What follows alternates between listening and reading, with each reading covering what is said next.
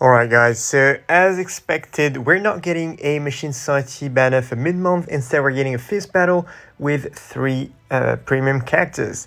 So news hasn't dropped yet. It's 6:51 here. It drops at 7 AM here London time. So let's just look at Soldex's Datamines on Reddit for now. All the links and everything is going to be, like all the info is going to be on Discord as always.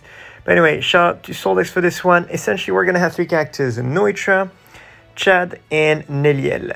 All of them are going to be a Field Battle version. NEL is hard, he has cooldown reduction, and he is a no affiliation killer. He's got 2 unit skills. One of them is for the Hogyoku farming, so the read no affiliation dodges, and he's got freeze resistance. In terms of skills, we have Sprinter +1, Bruiser +20%, Frenzy, Berserker 20%, Devastation 40%, Debilitate to 2 seconds.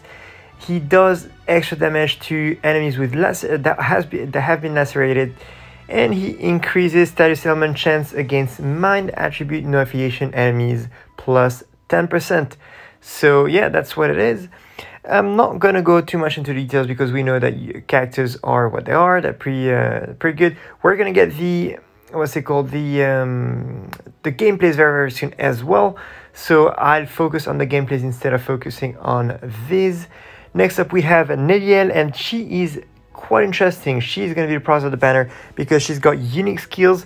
She is technique with DR Link 16%. She has Anchor Killer, and essentially look at her skills. She's got Sprinter +2, so great mobility, 50% Bruiser on top of Flurry and Poise, 60% Berserker. She also boosts the normal attack damage of any iron car, tech iron car by 20%. And on top of this, she also has freeze ration 100%. And then she's got melee damage plus 10%. So she's going to be dealing crazy amounts of damage. And finally, as if that was not enough, she also has, it goes up to 30% in Guild Quest. And that is the first time such a skill is introduced in the game. It's a bit like the Mission Gap, but built in within the character. So she is going to be probably the best support ever, all Guild Quest, like of all time for Guild Quest. And finally, we have, what's his name? Chad. Chad is going to be mine. He is cooldown reduction. Reminds me of the first one who had like 12% cooldown reduction. Human with Anchor Killer, and skills-wise, he's got 40% Bruiser, which is good. 40% Berserker, which is good. Frenzy, Devastation, 60. What else? Poise, which is great, especially on a Frenzy unit.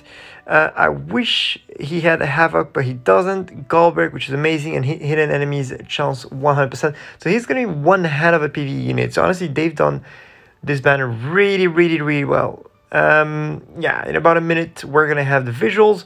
So I start recording again in a minute. See you guys. All right, so shout out to Anna. We are starting to get all the visuals and everything in the BBS News channel. So there it is. I love the look of those banners that look like a bit OG, like no, actually pretty OG. I was eager to get an unreal version of those guys. So NEL, we have heard at 4-star someone like this. So 5-star version of this is amazing. NEL as well on release, that's good because we've got a 4-star only, and then we've got the Chad. Yeah, NEL is definitely the product of this banner. I'm really looking forward to her. NEL is cool. Well, he's NEL. The time quantities 1 5-star characters at certain steps. Interesting. They don't show us like all steps. Anyway, filter time. Oh wow. So I don't have her. I don't have Makoto. Yeah, go figure. And then we have this Halibel, which is very good as support for Guild Quest. Yo, wow, I don't have this girl either. Stark is an amazing link. If you're missing one of those 3, they are absolutely amazing because they just got their resurrection. So you're gonna get 200 orbs back from each of them if you get any of them. So that's great. So Stark, very good one. This guy is a booster, very good, very useful. This guy, absolute nuker for normal Guild Quest.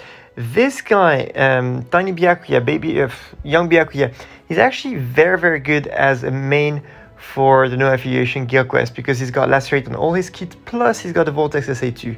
So honestly, that's a very good banner, like very surprising. This is a great banner. All the characters have great uses. and they're very good. Like, they could have done us really bad with the bonuses here, but no, the overall banner is good. And I guess the reason behind that is this is a premium banner, and for that reason KLab needs to have some incentive in it for us to want to pull on that banner, and the incentive is right there. It's screaming at us. It's great cactus. By the end of the day, you know what we say, premium banners, escape, blah blah blah, you know the drill. It's up to you, your orders, your decisions, but honestly, I'm gonna say this is not a bad banner. Like, KLab could have done us a lot dirtier with this. It's not a bad banner in my opinion. Anyway, more news coming up, Anna's gonna be uploading them, and I'm sexy and I know it.